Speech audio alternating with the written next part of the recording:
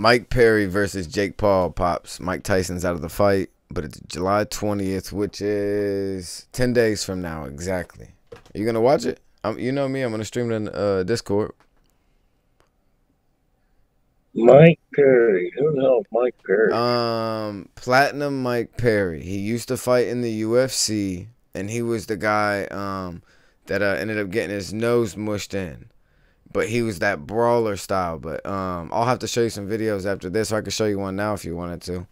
But he's on he fights for bare knuckle now, and he's I think he's on like an 8-fight win streak over there. So do you think that you're gonna watch that fight with Mike Perry, or do you want me to show you a quick little like highlight reel of him or no?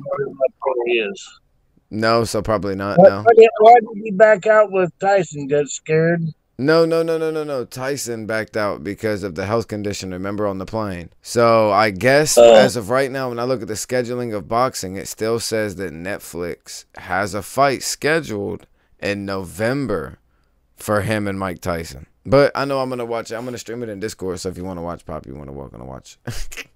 When is it? The 20th in 10 days. Oh, okay. Yeah, I'll watch it. I just don't know who he is.